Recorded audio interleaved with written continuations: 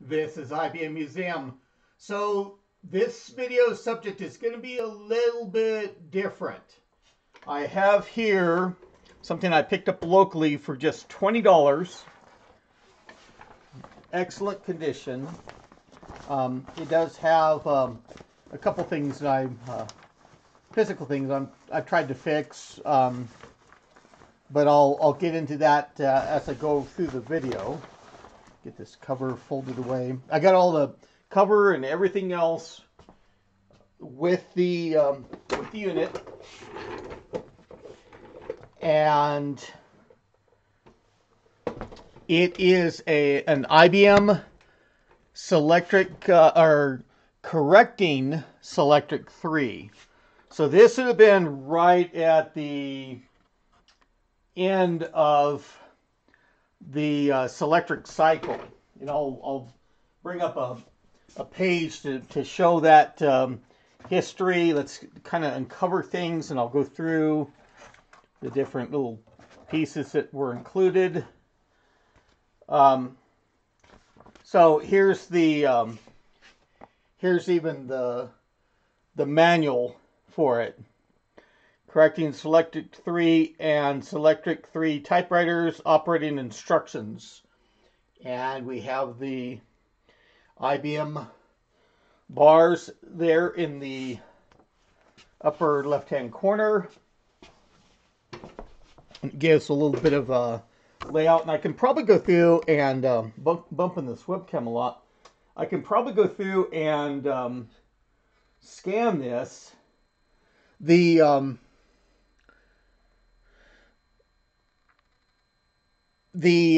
What I'm trying to repair is actually this back brace. It's gone through, and it has a little piece of plastic down here that goes through and kind of clicks into these detents and is able to be moved. And normally, as it's the typewriter with the cover on, this would be flat, so it doesn't get hung up and broken off. But there's a view of the different areas of the typewriter. It's got a table of contents, and it's listed as copyright International Business Machines 1979. And the reality is it's the Selectric III. In fact, let me go through and bring up the page on that, and I'll go through and to include this link in there. It's just a Wikipedia article, and it covers the Selectric line. And the first Selectric, the original, was released in 1961, and get to the point where I can interact a little bit here, and I'll scroll with what I have showing up on one of my screens as well. And let me scroll back to the top where I can read. So we have the original Selectric, introduced on July 31st, 1961.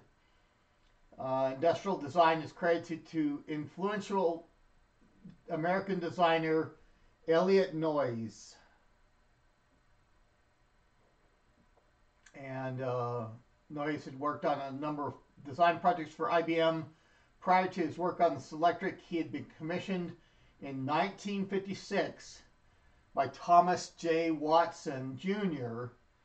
to create IBM's first house style.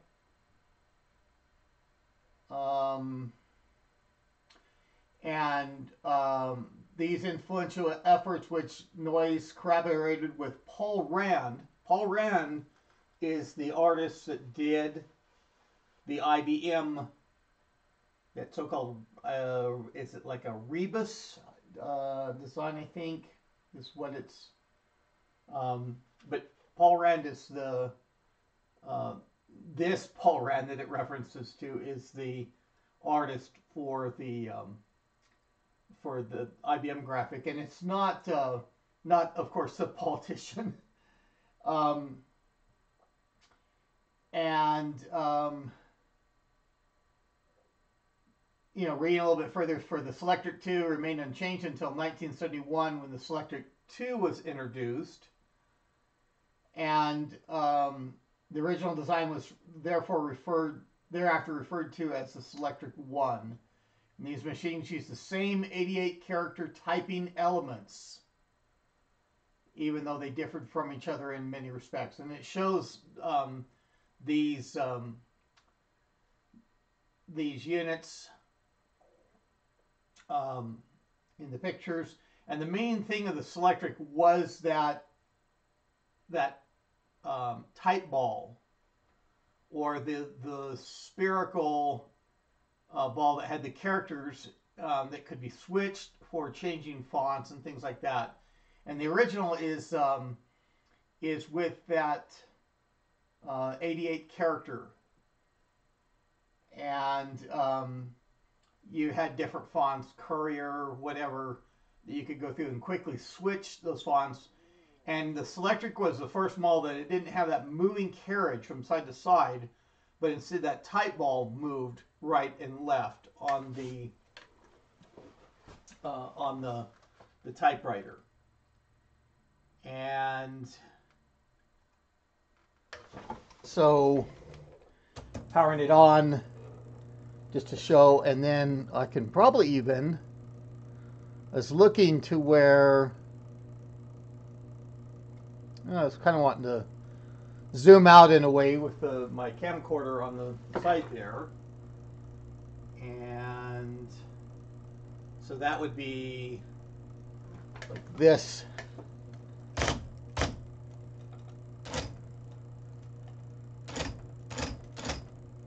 Okay, and that's doing returns to go over to the left-hand side.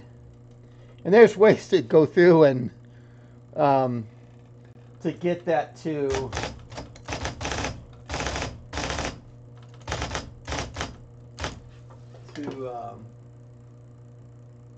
show how you can see that type ball moving as it goes through and types those characters. And see, there's where it's typed. And the ribbon still being good, that the woman that used this, and it's got the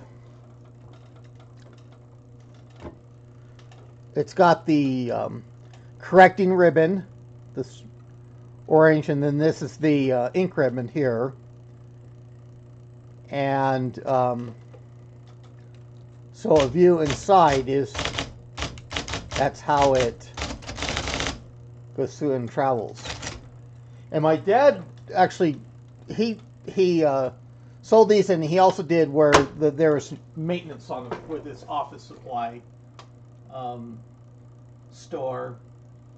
And even on this machine, there is identifier with the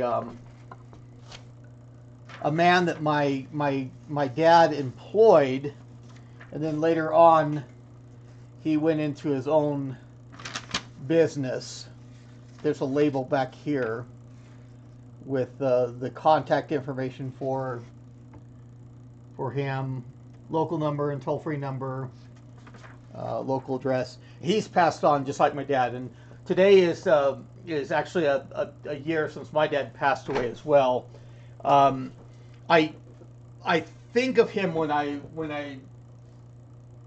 see these typewriters like this. And my dad was not very computer literate the way I set him up. I mean, for his ordering, he would go through and I just have particular keys, function keys that you could set, and I had Procom Plus, an old communications program that would connect into the as a terminal into the a mainframe system that his supplier ran, and where he would order things. So he was like me, a two-fingered typist, couldn't go through very quick. But one of the things that he could type rather quickly is now is the time for all good men to come to the aid of their country. And that was just a particular sequence that he just learned to just type it out. And that was a quick way of testing the typewriter just to make sure that it necessarily couldn't print all letters, but it could go through and type that out. So I'm sure he did that line on a lot of these typewriters. And the as I talked about that moving platen and the ball, because originally a typewriter was designed to have those strike keys, and the things that come up and hit the ink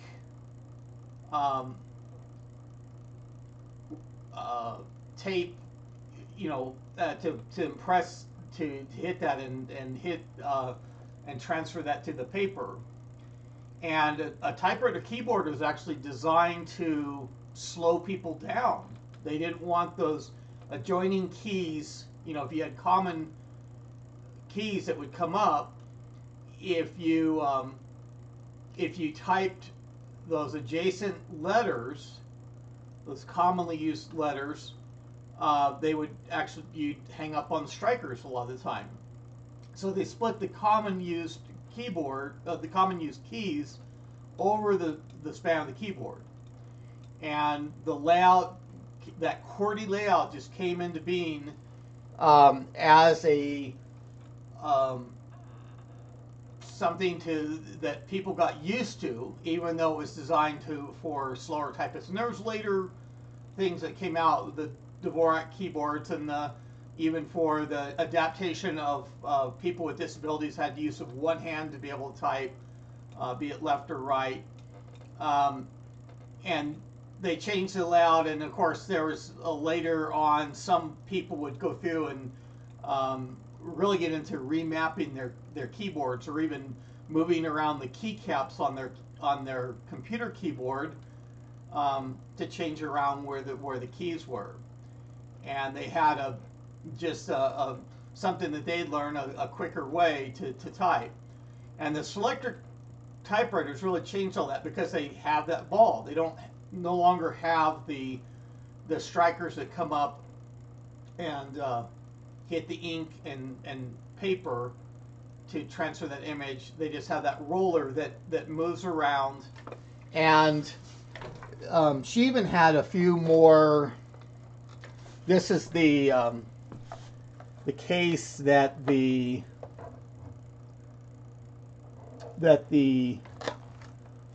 type balls came in, and it's got contact information for IBM there, and this little Velcro strip is moved. I'm wondering if I don't think there's a magnet in there as well, for over on the right hand side. And here is one of those type balls out in the open, and it has this little clip on top. And I'll get into this because this is a little bit different for the marking from the earlier Selectric units. And you have the arrow pointing for the orientation. 12 is probably your font size. You have the font listing, this being Old World for the, look at some of those characters on there.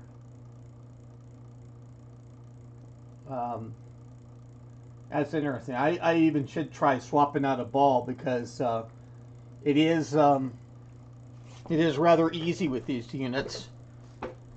And after the font name, then you have that 96, and I'll explain that a little bit more. And you'll notice that the lettering is in yellow for those. So to swap out one of the balls, and I don't think you had to lift the lid.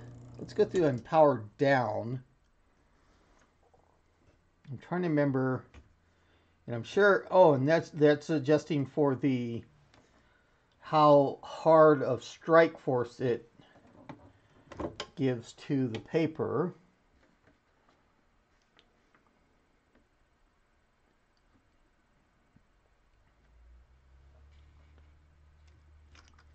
And I'm not wanting to break anything, but these, the plastic on this is just got to be so brittle. And we'll put that orientation in the right direction and pull it up, and it clicks in place. And it's been probably ages. And then that top clip goes down. It's probably been ages since I last adjusted a Selectric type ball. And of course we have all the controls there. I just wanted to go through. I'll put that type ball up, and that is a what was in here is 10 for the font size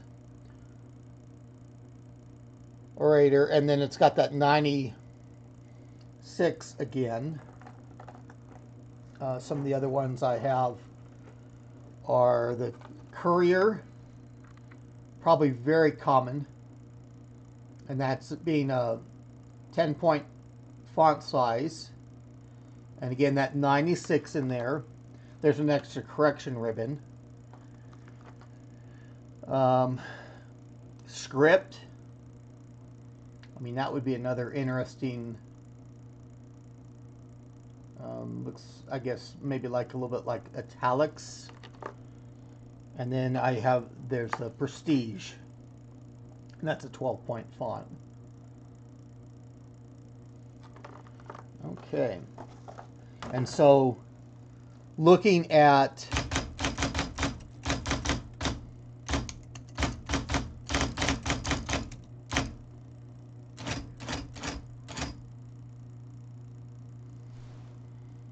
okay, and you have your let me see if I can show. I mean, and this positive mechanical feel, that developed things later on for IBM with keyboards. I just wanted to show the shift and the lock. So you push down the shift, and you can see that ball. Well, I guess it's you have to see it on the screen here. I have to show both at once, or let me see. I can easily do that. So when I press the shift key, you can, it goes through and it moves that ball in a particular, and actually kind of rotates it effectively 180 degrees out for going down with the shift. And then you have the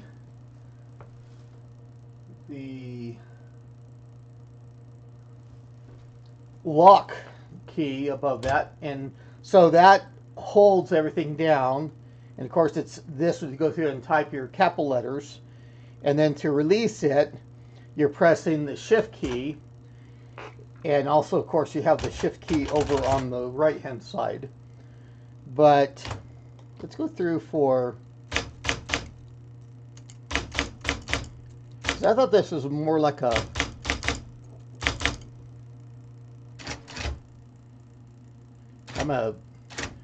I'm coming out with the paper.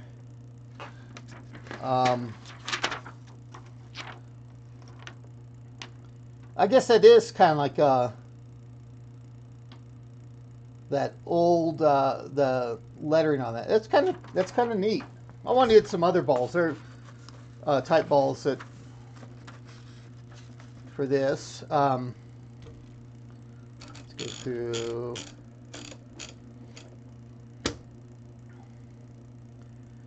Okay, and I should even move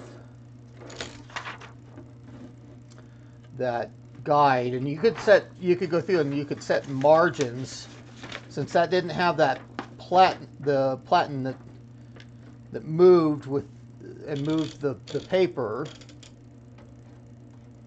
Okay.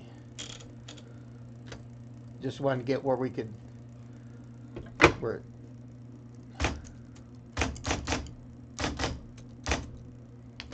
but just one of the many fonts. So let's go back to that page. I want to show that a little bit more of the. Okay, and I'll go through and kind of keep track of where I'm creating. And they talk about the Selectric typewriters, you know, eventually captured 75% of the U.S. market for electric typewriters used in business. And then at the end, IBM replaced the Selectric line with the IBM Wheelwriter in 1984 and transferred its typewriter business to the newly formed Lexmark in 1991. And the Wheelwriters, and I think there's links to that, and there's I don't think they showed there's a wheel, and it's more of it has you could call it like a sun shape. It has your a center, and your characters are the rays on the outside around that center circle, and that center circle is where it held and moved, and then those plastic layers to the Wheelwriter, and it's the same concept. You could change wheels on those. And IBM found that was even I guess probably a quicker mechanism of going through to where that wheel would rotate and type out the letters. And the Wheelwriters, I mean, they had like a wheel printer, I think, on the PC line, where instead of, you know, a keyboard on it, it had an interface, a printer interface, you know, that could be used from a computer to print to that unit. And some of the more involved Wheelwriters even had a separate screen. They had diskette drives on them, the 720 KB diskette drives, and it was almost like a little mini computer. And that was more of the format like the old display writers that IBM had. So, and I have Wheelwriters around as well. I can probably at some point do the same thing where I bring out those Wheelwriters and kind of go through a show of those. I don't know if I have all the manuals and all the nice little things that this unit had included with it. So, as I said, the Selectric III, that correcting version I have here, that was one of the last Selectrics that came out. They go over the correcting Selectric II, the Selectric-based machines with data storage, with magnetic tape. I'll give the link to this because this is just it's history, and it kind of has some interesting things. And replaying type material at 12 to 15 characters per second. So you could go through and have that unit connected up to your Selectric, and it would type out those. Selectric Composer, even a magnetic card.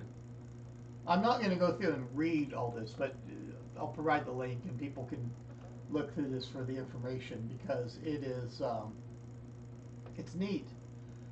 Okay, and then they show the following font families. Okay.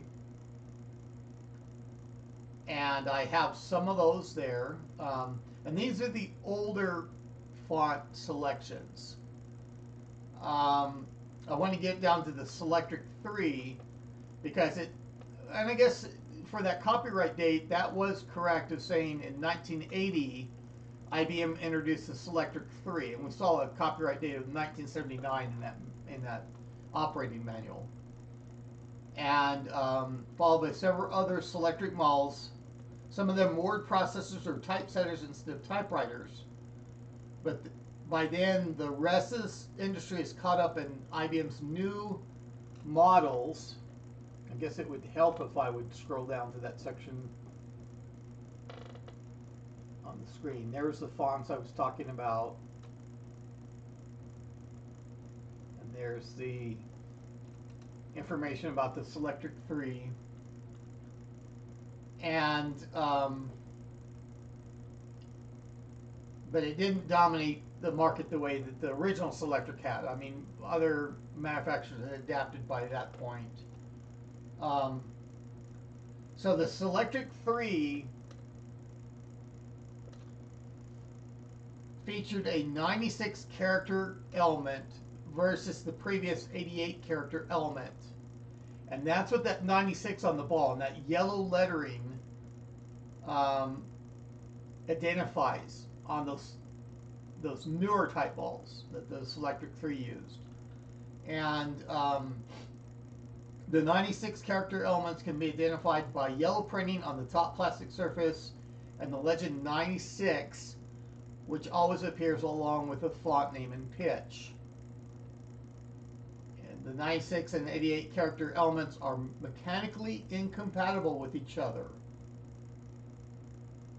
And the 96 character elements were not available in as many fonts as the older 88 character types.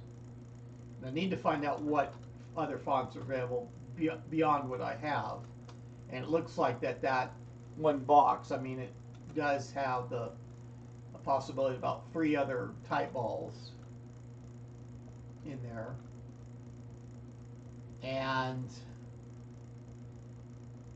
But just all that information about even getting down to the keyboard layout, how that continued into the into what was the Model M keyboard, which is that standard 101, 102 keyboard layout that we're all familiar with now, although the Model M being those beam springs, or those being a very mechanical keyboard with the tactile feedback that people like, and that clickety sound, click, click, click, click. And so they talk about the typewriter, leading into that computer keyboard. They in this section, keyboard layout, and they even have a little bit of detail of the slow motion of the wiffle tree.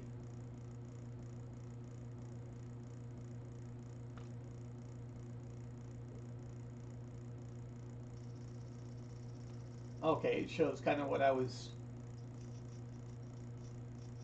trying to show on the screen there. Huh.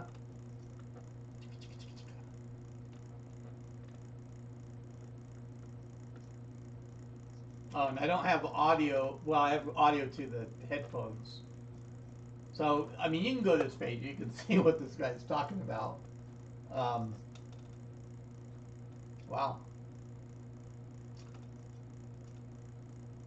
So,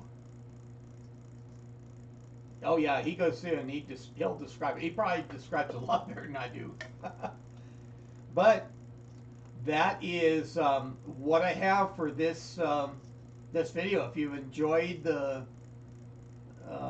content like this,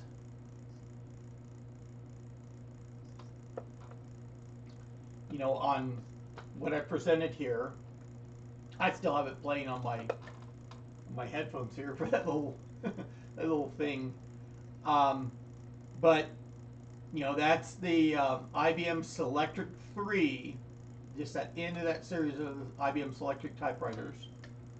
Just you enjoy this content, click on that like button, and by all means subscribe to my channel. I can do a wheel writer typewriter later on. Just kind of an interesting thing to see the typewriter series that started 60 years ago, 1961, and ending up in this model probably being the latest of that series. No idea what this costed new. anything like that, but I got it for $20 USD here locally, um, and taken care of in pretty good condition. And I'll try and go through and repair the very brittle plastic for like that paper guide that's on the back, and treat this with care and kind of have it away. I don't expect to go using a whole bunch of it in reality or typing out anything. I'll go through and pull up the word processor on the computer. But interesting view of the past and how a lot of things like the computer keyboard originated and came in from typewriters. So subscribe to my channel if you want to see more content like this, and that is all I have for now. This is IBM Museum. Thank you.